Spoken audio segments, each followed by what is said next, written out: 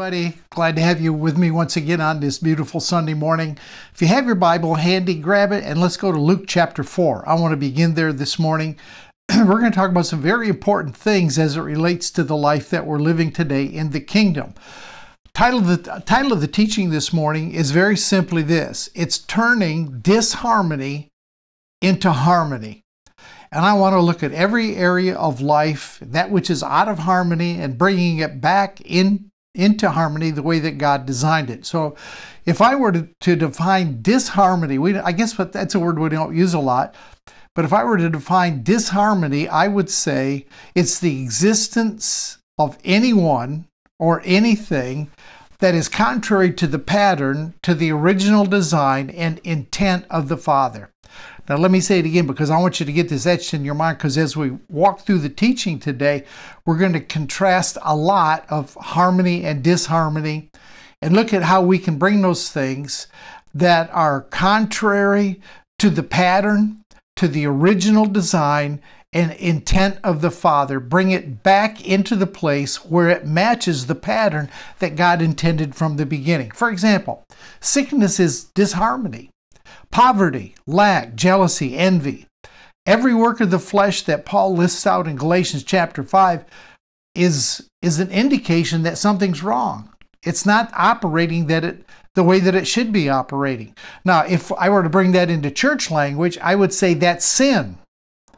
See, we've got a contorted idea of what sin is. We could call disharmony sin because it's missing the mark. That's what sin is. It's missing the design. It's missing the intent. It's missing the pattern, the original design of what the Father intended and the Father set up even from the beginning. So let's start this morning and let's look at an example from the life of Jesus where he said, essentially, I've come to take everything that is disharmonious and bring it back into the intent and the design that the Father intended from the very beginning. So I think you're going to find this kind of interesting today. Luke chapter 4, familiar scriptures, but I think it highlights really well what Jesus said he came to do, which is to bring harmony to that which is out of harmony or disharmony. Luke chapter 4, verse 18. He says, "The Spirit of the Lord is upon me, because he has anointed me." Now, I'm going to run through this list, and I know that the list is probably fairly familiar with some of you, but I want you to see how he says he's anointed me to do this. And he's going to say, here's what the harmony is, here's what the disharmony is, and I'm going to bring it back into alignment, into design, into pattern that the Father designed. So he said, the Spirit of the Lord is upon me because he has anointed me. That means he has a divine enablement. He has an ability, a power beyond that which is just of a natural man, to preach the gospel to the poor. He sent me to heal the brokenhearted. So the brokenhearted and the poor are the disharmonious effects of missing the mark. So he said, here's what I'm going to do. I'm going to bring good news to the poor. I'm going to heal the brokenhearted, proclaim liberty to the captive. Anything that is being held captive is out of the intent of the Father, so he's going to bring liberty. Recovery of sight to the blind. I think we could say that was natural and spiritual, especially spiritual blindness. And to set at liberty those who are oppressed, and to proclaim the acceptable year of the Lord. So we see right there, we got 7-8 things. I didn't count them up, but there's 7-8 things that Jesus said are out of whack, and I've come to bring them back into the place where they need to be. So when you look at the words and the life of Jesus, you realize that there was nothing that was out of harmony, that was disharmonious, that did not fit the Father's original intent and design, that Jesus could not correct and bring back into the original design. Jesus came to a planet that was missing the mark. See, again, that's what sin is. Harmatia, missing the mark. It's not drinking, smoking, going to the movies and chewing tobacco. That's not sin. That can be some fruit of some disharmony, but it's actually not sin. Sin is missing the mark. It's missing the design, missing the intent, missing the plan, missing the purpose that God has laid out. So everything that's going on the planet today that is not the way God designed it is missing the mark. And Jesus came to give us the pattern, show us how to bring those things that are missing the mark back into a place where they fit the pattern. Are you with me? Maybe we could say it like this. He brought the kingdom of God to light, how the kingdom should operate, how we should live in the kingdom, principles and rules of the kingdom. The Sermon on the Mount, Matthew 5, chapters 5, 6, and 7, really is the constitution of the kingdom. It reveals how Jesus exposed and taught, this is how you live in the kingdom. This is how you treat people. This is how you treat situations. This is how you look at the cares of life. So he goes through the whole thing to show us how to bring balance back in to what God originally designed. That's the kingdom of God. He brought the kingdom so we could see it, we could believe in it, and most importantly, so we could function in it. And that's what I'm here to this morning. This is what I want to accomplish. I want to lay out some understanding for you how to function in the kingdom. Jesus knew no matter how insistent the adversary was, how much the killing, the stealing, and the destroying, he had the ability to reverse the killing, the stealing, and destroying. And I might just throw this in here. I'm not going to run down the rabbit trail, but I'll just toss in when Jesus said, John 10:10, the thief comes to kill, to steal, to destroy. I've come that you might have life. You can see that he's reversing the stealing, the killing, and the destroying with life. Now, when Jesus said that, he wasn't talking to a group of sinners. If you trace back, and I think it goes back probably 10, 12, 15 verses, the whole tirade that Jesus goes through is directed toward the religious people, toward Pharisees. Jesus knew. Here's what was in the back of the mind that helped Jesus to function, to bring harmony back to that which was out of harmony, or where there was ever disharmony. Jesus knew there was only one power, one source, one life, one creator, one sovereign God. Jesus did not approach things dualistically. He approached them out of a oneness, out of oneness. And so right away this morning, let's get our focus with Jesus on the one power, the one source, the one life, the one creator, the one sovereign God. Paul put it like this, Colossians chapter 2, verse 9, that in bodily form, Jesus contained the fullness of the Godhead. The fullness of the Godhead was in the incarnation of Jesus. He was God made flesh, and within that flesh man, the fullness of the Godhead dwelt bodily. Then in verse 10, Paul said, and you are complete in him. Now, just to make it a little bit clear, John said in John chapter 1, verse 16, he said, and of his fullness, this is pre-cross now, pre-cross. He said, of his fullness we have all received. Jesus said something about himself, and then he passed it to the disciples. He said, and I probably should just read this, the last thing that Jesus said in Matthew chapter 28, in verses, let me just get back here, Matthew chapter 28, verse 18 and 20. This is what Jesus confessed about himself, and then he endues the disciples with it. Watch this. Jesus came and spoke and said, all authority has been given to me in heaven and in earth. So if Jesus has all authority, then there's no authority that he doesn't have, right? It doesn't leave any authority for any other source. Jesus said, all authority has been given to me in heaven and on earth, no other place. So that means the devil doesn't have any authority. That means the circumstances of life have no authority. The authority, the exousia, the authority is not dunamis, not explosive. It's a power that you have over what you visually see. That's what he's talking about. He said, go therefore and make disciples of all nations, baptizing them in the name of the Father, the Son, and the Holy Spirit. Now what I want you to see there is Jesus says about himself, all power has been given to me, therefore I give it to you and you go. What I'm trying to do to start the teaching this morning is to show you how that Jesus brought things back into harmony, then endued us with the very same ability, the same authority to go and do likewise. What was it that empowered Jesus that he could say, I have all authority. What is it that we can say? What was in the mind of Jesus? What was going on within him that allowed him to say that kind of statement about himself? Well, I want you to look at this. Here's one of the primary things that I think really stoked the engine of Jesus. Jesus never doubted, nor should we ever doubt, where we came from, what our true nature is, what the substance is that we were created in, whose image and likeness that we bear. Those things have got to begin to settle within us if we're going to understand our mission, understand top priority. Jesus knew who he was, where he came from, what he was, what he was equipped with, and he looks at us and says, I want you to have the same thing. Now here's the confidence that Jesus spoke with. In John chapter 18, this is right at the end of the life of Jesus when he's being grilled by the authorities. And he says in John chapter 18 and verse 37, he says this. Pilate said to him, Are you a king then? Are you a king, Jesus? And he answers it directly. Now this has to do with how Jesus saw himself. He knew where he came from, knew who sent him, knew what his mission was, walked in that confidence.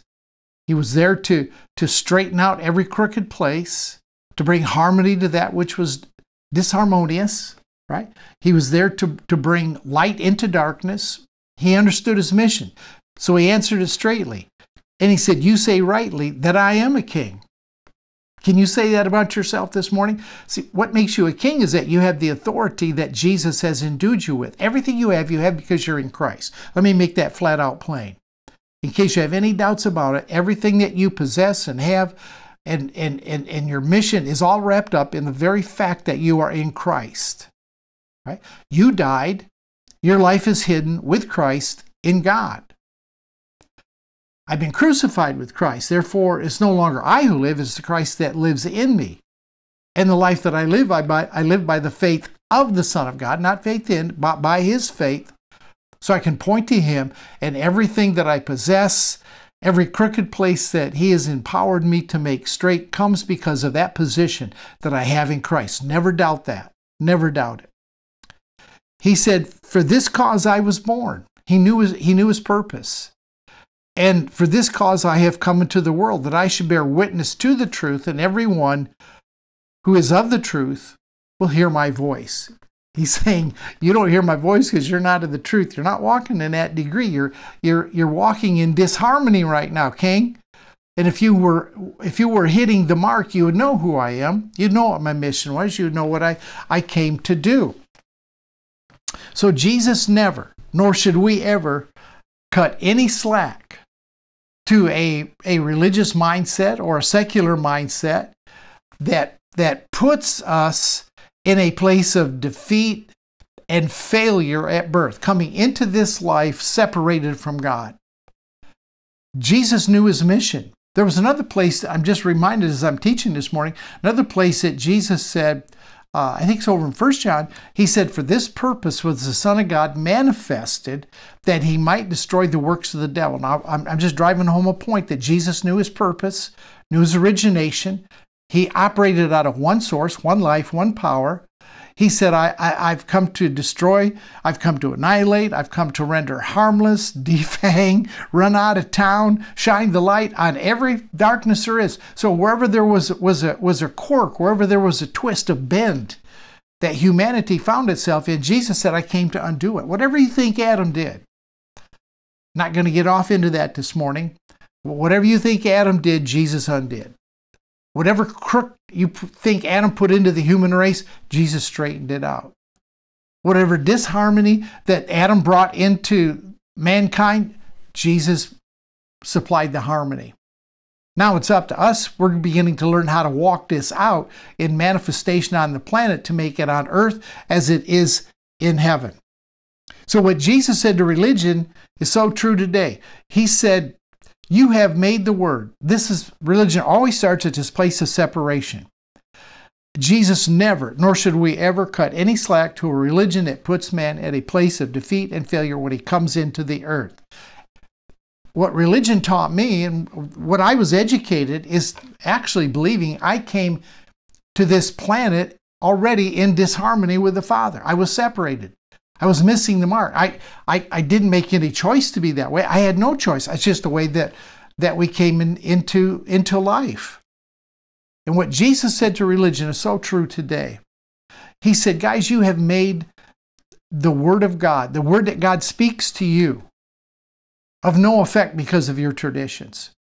All these traditions that have just been passed down to us that put us out of sorts with God, separated, sinful, totally depraved. You know, you've heard it many times in church. Jesus is saying that's jacked up. That's not how it is. All religion that has been ground into you, that you heard confirmational biases teaching every week, same message, different title, it all assumed that you started at a place of separation, and then law became the bridge or the form through which that default setting was in place to try to bridge that separation, that gap. Let me say it real plainly. You came into this world, you became indoctrinated by religion almost immediately, that you were sinful, had an Adamic nature, you were apart from God, He wasn't pleased with you. And then we gave rules and laws and regulations trying to get us back into the favor of God. That was never the starting point with Jesus. Jesus and the Apostle Paul especially always began from a position of Christ in you. And John really picked up on what the attitude in the heart of Jesus in that 14th chapter of John, verse 20. He said, in that day you'll know. See, there's no separation in this. In that day you'll know that I'm in the Father, and you're in me, and I'm in you, which puts the Father in you, and you in the Father, and me in you, and me in the Father, and all of us are in one. It's called perichoresis. It's in one giant circle of relationship in fellowship. He said, in that day you'd know. What is that day? That day is the day that you awakened to the redeemed reality of union. Everything begins with union with God. Everything begins with union with the Father through the Son and the Spirit. All right? Knowing who we've always been and always will be. That brings so much security. That brings so much help, so much light. Knowing you came from the image and the likeness of God, and your mission, as Jesus' mission was to bear witness to that truth. We just read it. Jesus said, yes, I'm a king, and for this purpose I came, to bear witness to the truth, to shine light into the darkness. In fact, John chapter 1, verse 5, let me just whoop over there real quick. I'm in John, let me back it up. John chapter 1, this is important stuff this morning, because we're talking about the mission that we have, which is to bring harmony to every place that is not in harmony today, that has missed the mark. John chapter 1, verse 5, and the light shines in darkness. See, the darkness is the disharmony. The harmony shines into the disharmony, and the darkness did not comprehend it. That word comprehended is such a bad translation. What it really means is this: the darkness could not extinguish. It could not defeat. It could not conquer the light. The light, wherever the light shines, darkness cannot stand. When Jesus came, He said, I am the light of the world. He looked at you and said, you're the light of the world. I'm going to make you a city that is set on a hill for all to see. See, people are turning today. People are changing their minds. They're saying by revelation, that the death-producing thoughts that religion brought to us created blindness, right? It created separation. And the world is awakening, and they're beginning to enter the kingdom. See, when you enter the kingdom, you live the kingdom. There's a difference, and I want to draw a little distinction here. There's a difference between seeing the kingdom and entering the kingdom. A lot of people see the kingdom today. Heard teaching on the kingdom. They say, okay, I see the kingdom. But when you enter the kingdom, then the mission that you begin to live out is the mission that Jesus came to blaze the trail for, and you and I now are just implementing it. We're setting it in full motion. We're understanding that we are sons as he is son, as he was the firstborn among many brethren, and we're gaining understanding from the same infinite one source that Jesus drew from to do what he did. So we're entering the kingdom today. Kingdom's taking on absolutely new reality. Jesus chose, and we're choosing to see only what God sees and to know what he knows as he dispensed that knowledge to us. See, natural man sees as he's been taught. Natural man sees as he's been instructed. Man sees the world of good and evil that man created. See, when you look around at all the stuff that's going on today, all the junk, all the mess, God did not create that. Everything that God created was either good or very good. When you look around the world today and you see things that are out of sorts, you see such selfishness and such little regard for human life, so much going on that that's just contrary to the nature of the Father. That's a creation of man. And it brings fear, it brings insecurity. Whenever we eat from the tree of the knowledge of good and evil, it sets in motion man's automatic destruction, which is death. What Jesus saw, he saw as the Father sees. He knew as the Father knows, which is the eternal, unchangeable truth of man made in the beauty, the order, and the full perfection of the Creator. Isn't that good? Let me read that again to you. Jesus saw as the Father sees. Jesus knew as the Father knows, which is the eternal, unchangeable truth of man made in the beauty, the order, and the full perfection of the Creator. Jesus did not see mankind as mankind appeared. That's why Paul said we don't know anybody after the flesh. There's a shift that's going on right now. And we're starting to see like the Father sees. We're starting to see out of a position of wholeness. We're starting to see out of a position of reconciliation. And that's the position that Jesus saw. Jesus saw it when he looked at man. He saw man in the unbroken state in which it was created by the one who is whole, the one who is complete, and the one who is unchangeable. When Jesus looked at man, he saw him perfect. Saw him perfect. Didn't see him broken. Didn't see him separated from God. Jesus knew this. This is good. Jesus knew this, and you got to know this from the Father's eyes, that Adam could not possibly reverse what the Father said was very good. He did not have that ability, did not have the authority and that power. You know how I know that? One reason I know it, this is stuck with me. Since I discovered this changed my whole concept of Adam. Right. Jesus knew, and you got to know that the Father looked at Adam, bump in the road maybe, but it didn't change anything about very good. It did not change man created in the image and likeness of God.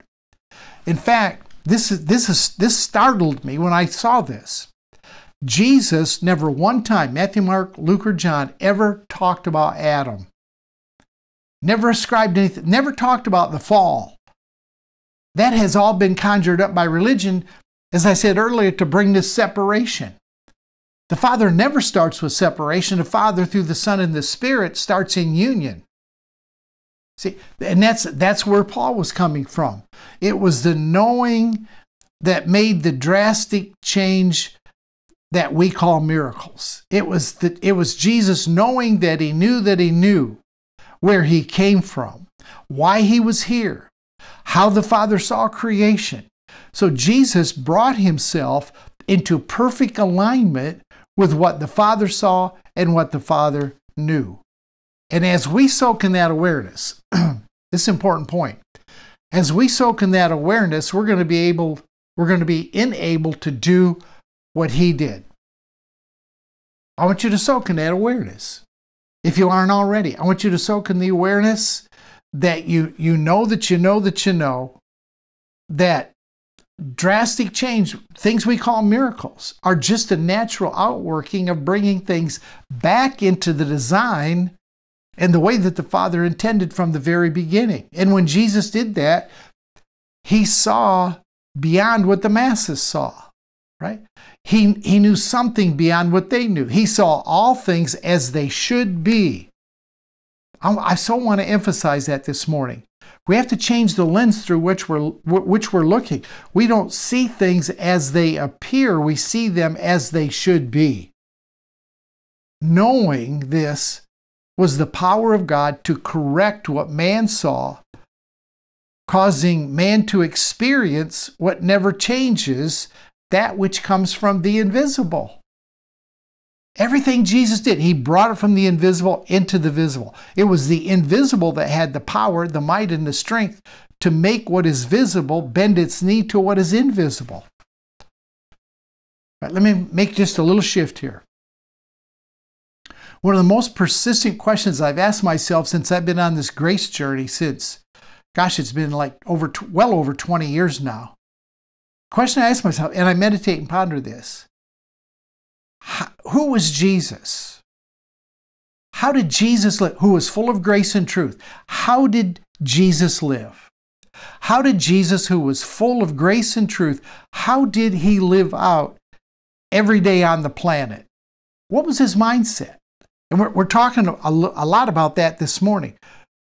Knowing that as he lived and what he did was the pattern for us too. He's the firstborn among many brethren. He's the pattern. He's the one that was cut out of the cloth, held up to, and this is the pattern that we fit. Back in the 90s, I taught on 1 John chapter 4, verse 17. Never heard anybody ever teach on it before. I had no idea at that point in the 90s. I was about 10 years off from knowing what 1 John 4:17 was actually talking about, but I taught a whole year on that. 1 John 4:17, herein is our love made perfect, that in the day of judgment we won't fear, because as Jesus is, so are we in this world. And I took a whole year and talked about how is Jesus, and that as he is, that's the way that we're to express it in the world. Now, I didn't have near the understanding, the insight, and the revelation that I have today. But if you meditate, ponder on that question, how did Jesus live? And if you should probably get your little legal pad and start writing down, what did Jesus demonstrate? What was his attitude, his character, his mindset? How did he deal with people? And then look at that and say, okay, this is the target. This is the original design and intent of the Father, of which now he is empowering me to fit that same design. One thing's for doggone sure, Jesus lived in remarkable fellowship with the Father. He was always in spirit. There was no unbroken fellowship, no unbroken relationship in the mind of Jesus ever with the Father. And he said, it's needful, guys, that I leave. It's better for you that I go. Because the thing that I lived out, the thing that empowered me, the Spirit of truth now is going to come and do the same for you. He gave us the Spirit of truth to guide us into all truth, to help us to be able to see those things that are out of whack, out of harmony, so that we can bring them back into harmony, bring them back into kingdom alignment. The Father through the Son in the Spirit is our primary source of revelation, primary source of our understanding. And it's so imperative that to tap into that, we not see after the natural seeing of the eyes, knowing that we have the mind of Christ. In his eyes, we see through all circumstances, all situations. And that allows us, when we understand that we have the mind of Christ and we're seeing through his eyes, that allows us then to begin to see as he sees and begin to walk as he walks. So let's consider something. I hope that's made sense to you. So let's consider something this morning. How did Jesus heal the man with the withered hand in Luke chapter 6? How did that happen?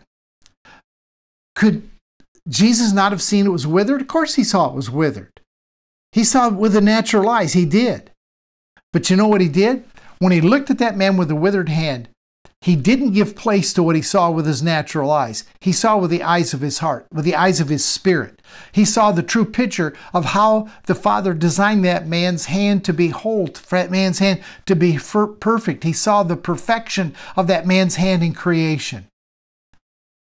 So the question is, did the man's hand change? Or did the mind of creation see something different because of what it knew to be true?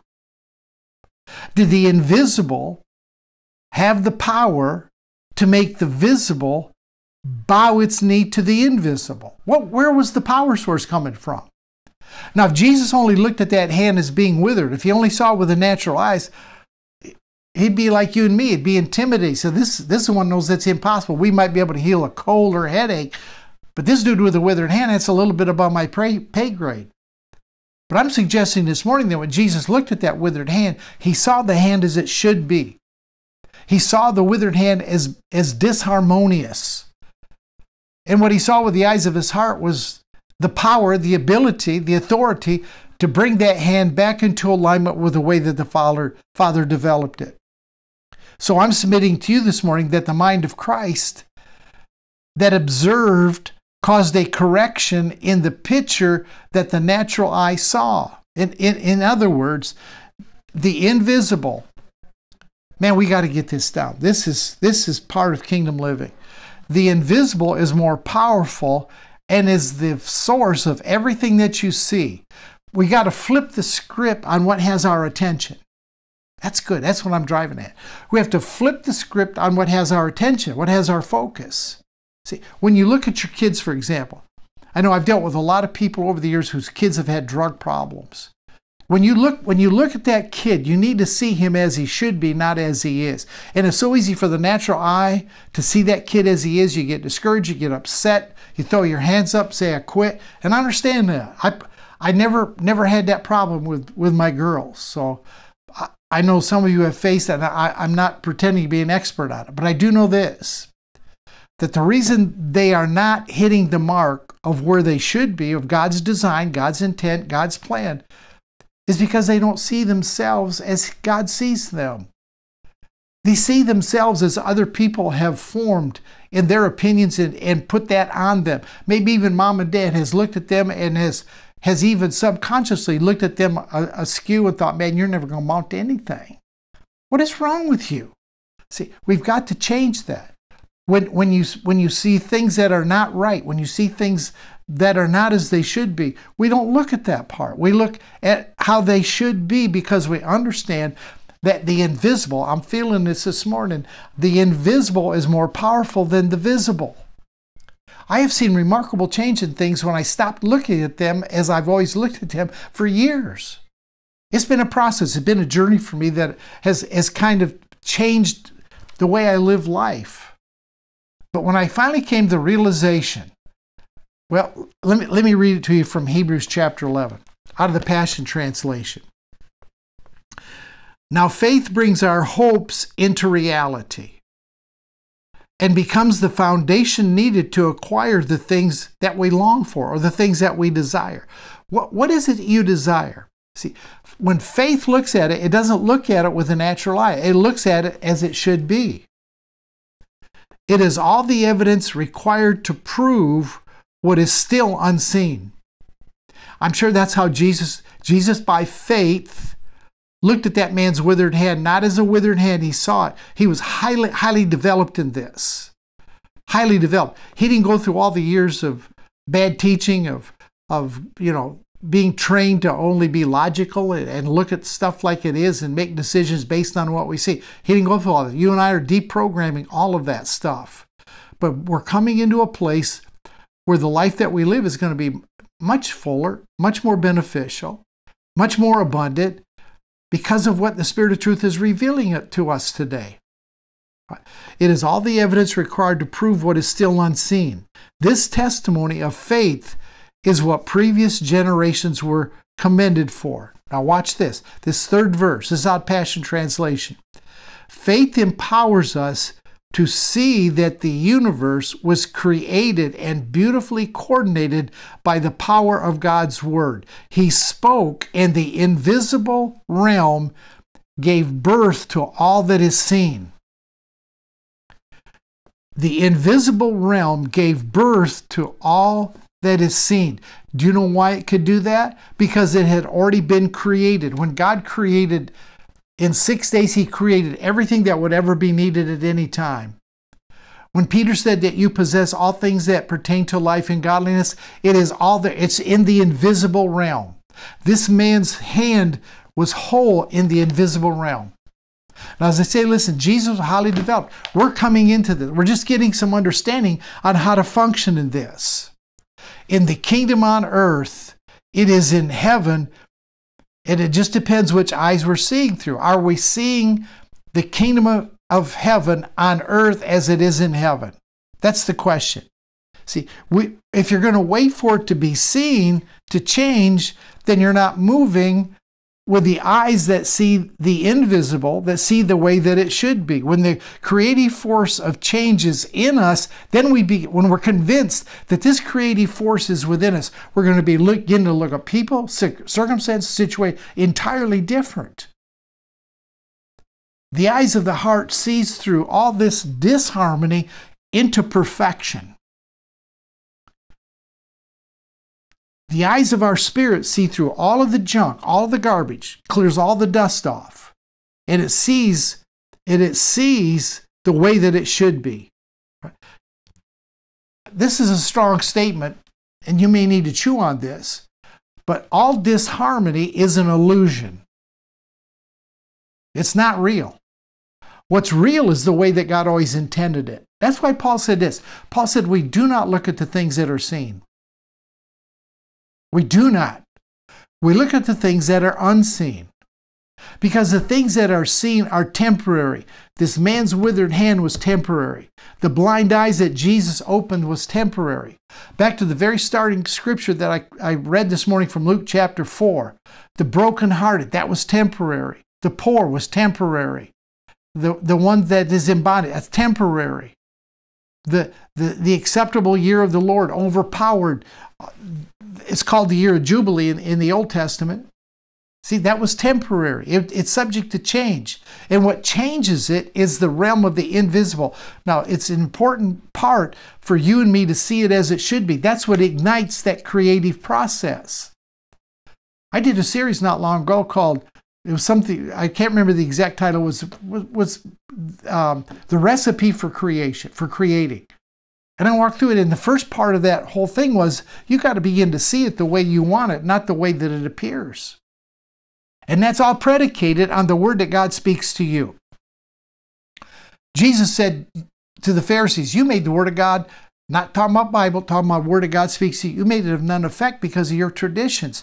My traditions made the word of God that he would show me. I would make a determination. Do I want to do this, not do it? Is it right? Is it wrong? Is it doable? See, I wouldn't look at it as a completed picture.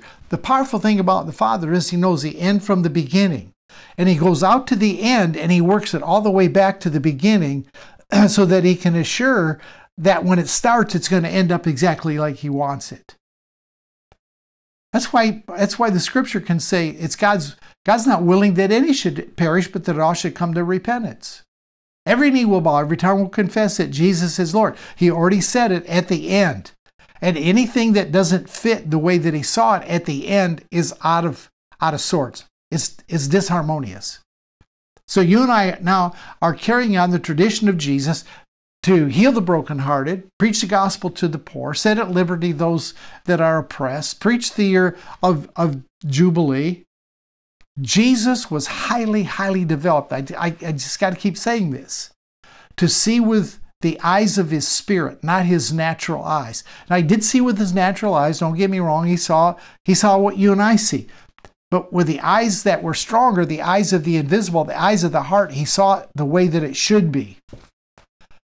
7 times, think about this. 7 times Scripture says that Jesus was moved with compassion. Compassion is love. It was an inner flow to manifest what the eyes of his heart was seeing. Every time Jesus was moved with compassion, a miracle took place. What we would call a miracle. It's not really a miracle. It's just bringing into the visible that which is invisible. It's bringing harmony into a situation that is disharmonious. That's what the miracle was. And Jesus understood that. And it's happening in you. Grace has led you into seeing people and situations differently. It's starting to stir within us, and we know that there's more to this. And I'm not sitting here this morning teaching you, saying that I've got it all down, I got it all nailed, but I'll tell you what, I'm on a journey, and I'm taking you with me.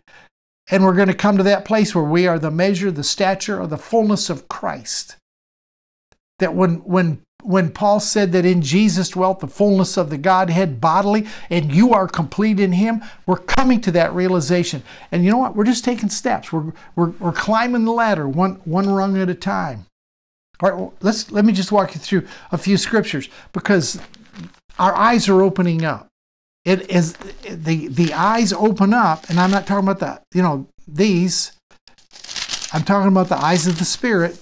We're starting to see some things, and the Scripture is very clear about this process.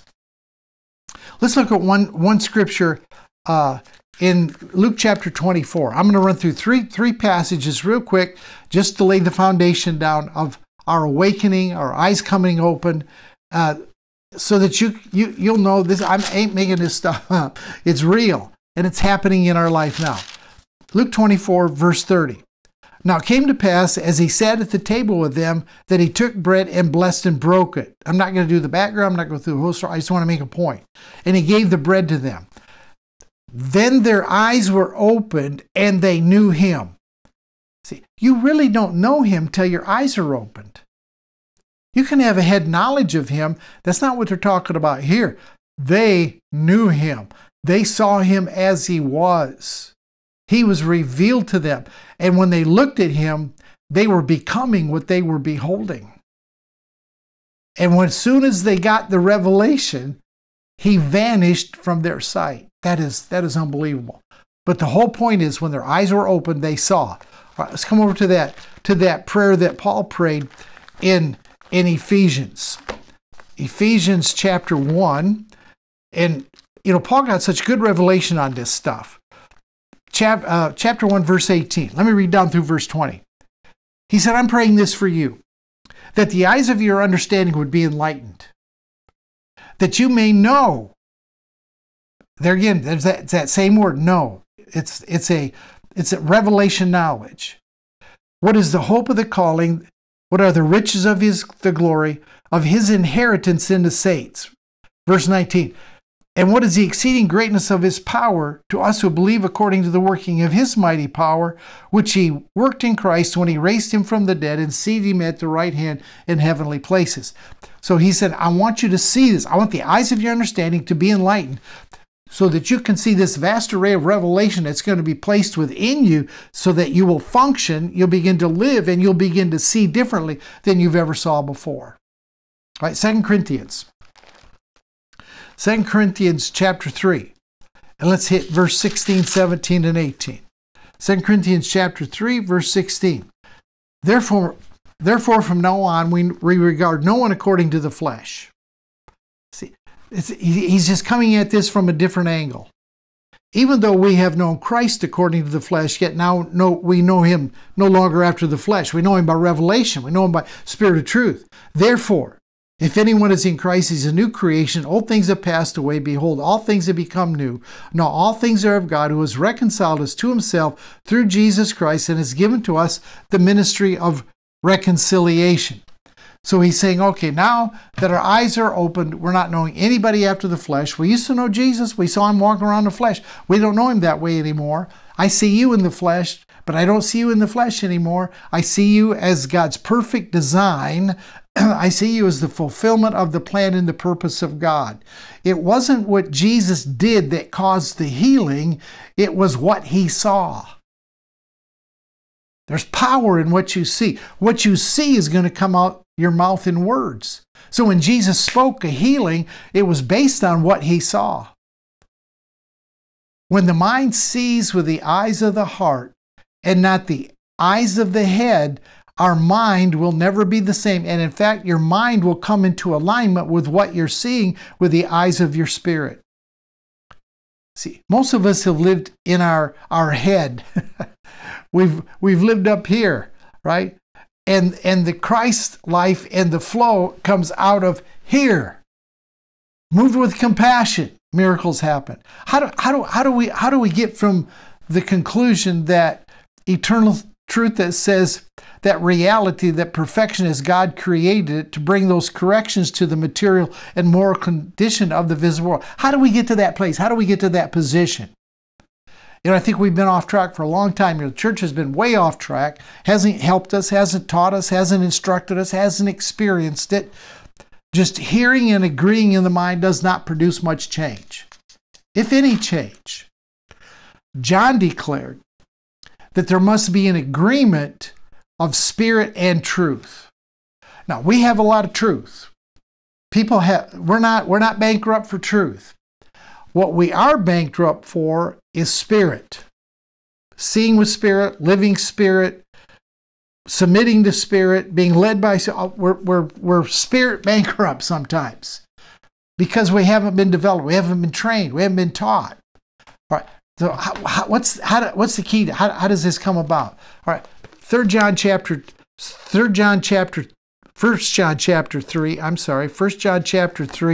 and verse 2. Beloved, we are God's children right now. I think that word I'm not sure, I think it's the word teknon. It's like a teenager. We're not matured, but we're right now children. Now, that's how we see ourselves. That's the eyes.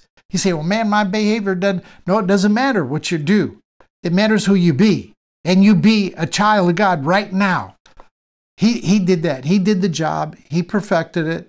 He initiated it. He'll complete it. Now watch this, though. However, it is not apparent what we shall become, but we know that when he is finally made visible, we will be just like him, for we shall see him as he is. So how does this whole thing begin to work out in our life? How do we move into that place where we see with the eyes of our spirit like Jesus did? We don't look at circumstances and people. We see it, but that's not where we're focused on. We're focused on the way that it should be. He gives us the key. When he is finally made visible. See, he was made visible over here when he served them the bread, and all of a sudden they saw him. They recognized, they knew him. Right? When the eyes of your understanding are enlightened, you'll know the hope of the calling, what your inheritance, what the Father's inheritance in the saints are. You'll know the power that raised Jesus from the dead. That's functioning in an entirely different dimension.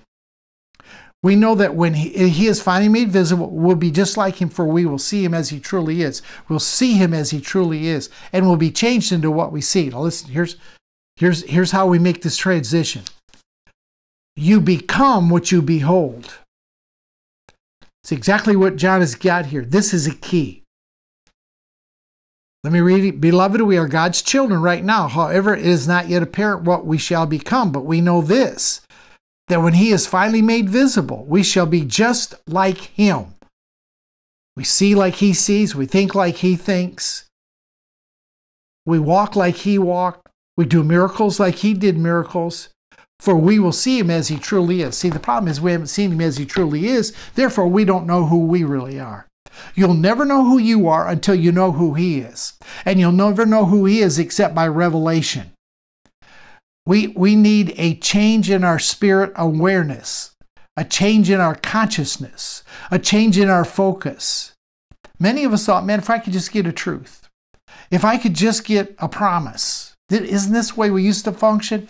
We'd get a promise and we would confess it over and over and over and over, because faith comes by hearing, hearing by the Word of God. So we thought the Word of God was the Bible. No, that's not what changes you.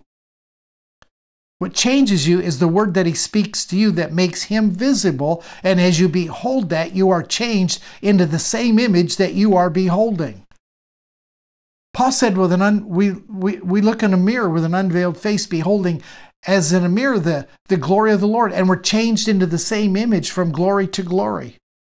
See, spirit and truth. Truth which is only known in the mind changes nothing. Nothing.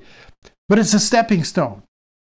Truth has got to be intertwined with the truth giver. Union. I love that word, intertwined.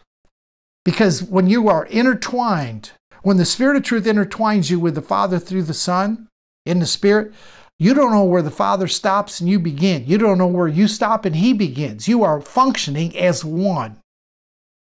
I didn't say you are him. You're functioning as one. That's union. There's going to be two big words that you're going to hear in the days that are ahead, and I'm going to get into these in the weeks that are in front of us. One is union. The other is theosis.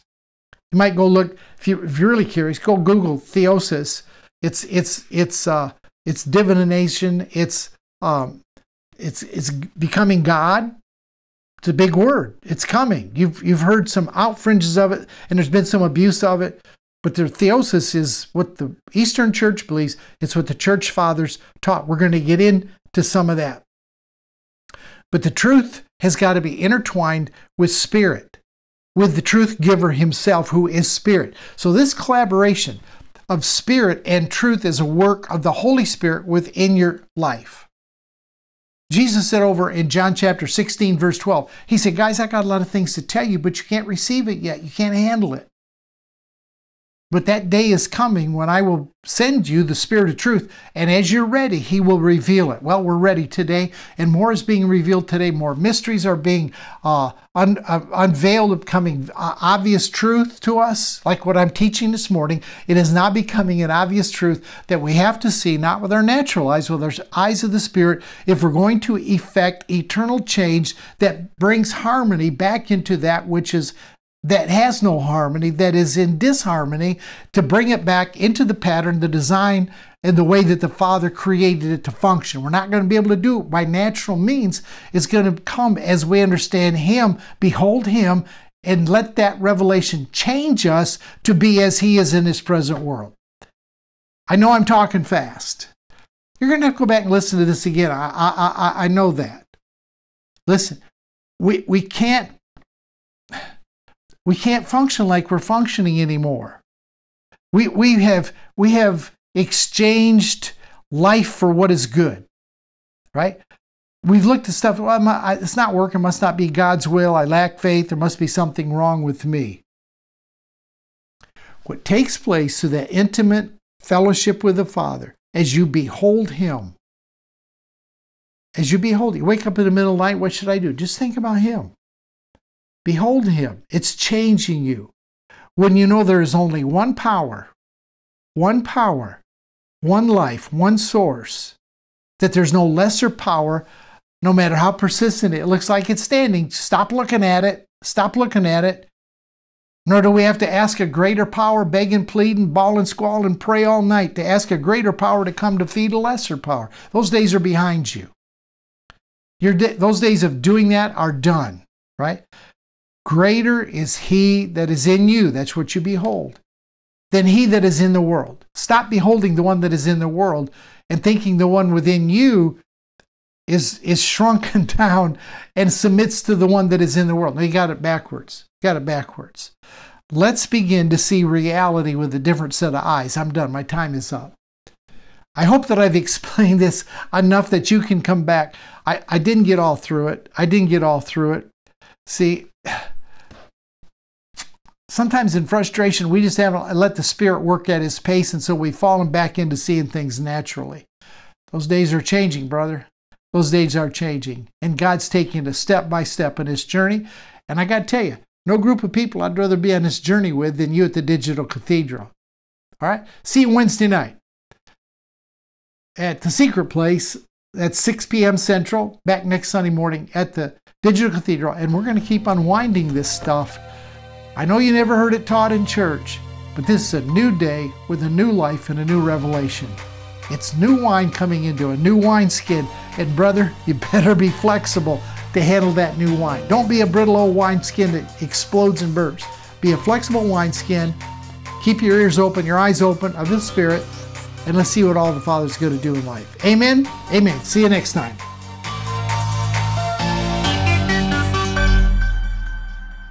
If your heart has been touched by Don Keathley's words, and you believe this ministry can enrich your spiritual journey, we warmly invite you to subscribe and hit the bell icon.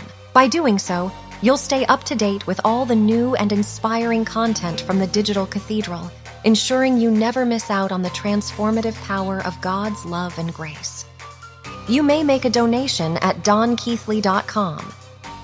We thank you for your continued support and encouragement.